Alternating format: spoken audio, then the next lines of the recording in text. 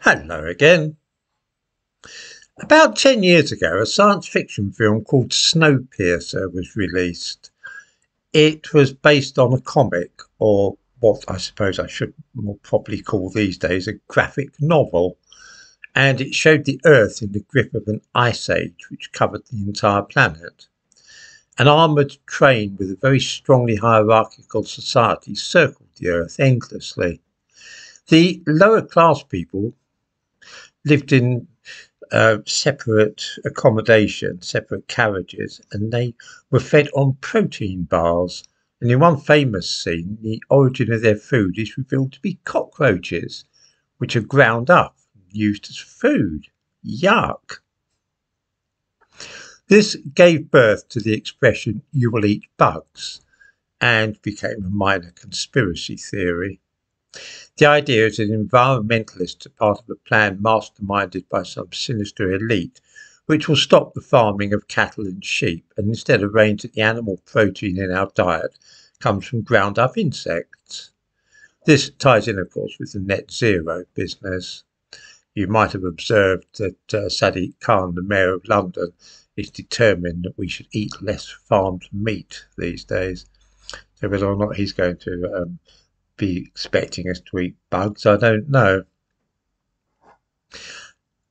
It's often summed up in the conspiracy theory as "you will eat bugs, own nothing, and be happy."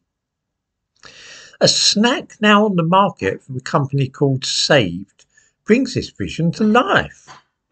In the description to this video, I give a link to an advertisement for these yummy cheese puffs, and they may be seen in the thumbnail to this video as well. They are fortified with ground up crickets. The insects are dried, ground into a powder, and then used like flour. Foodstuffs like this are predicted to be the thing of the future, and so perhaps those who use the catchphrase "you will eat bugs" are not so very far wide of the mark. All this is, however, nothing new. Before we start rebelling against the disgusting idea of eating insects, we might stop for a moment and think about the way in which we are already doing so. I'll warrant that if I asked viewers about E-numbers, and specifically what E904 is, they would scratch their heads in bewilderment. Let me tell you the story of a type of lice which lives in India. The females secrete a sticky substance which they use to glue their eggs together. This is waterproof and oily, and it makes things look shiny if smeared over them. Things like sweets, for instance.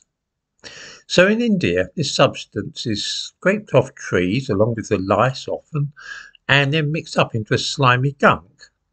When it's painted on the outside of sweets and other food, it gives them a nice glossy look.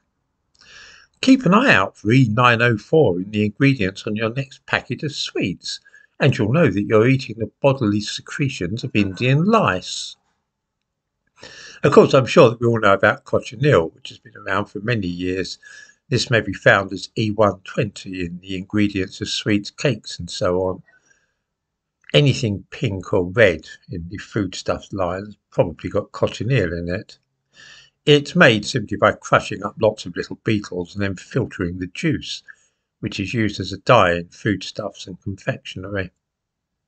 I suppose that the point I'm making here is that we are already, and have been for many years, eating bugs. I can easily imagine that flour produced from insects will in the near future be added as a supplement to foods, and after a while we'll hardly think about it. It's altogether possible that we will eat bugs before too long.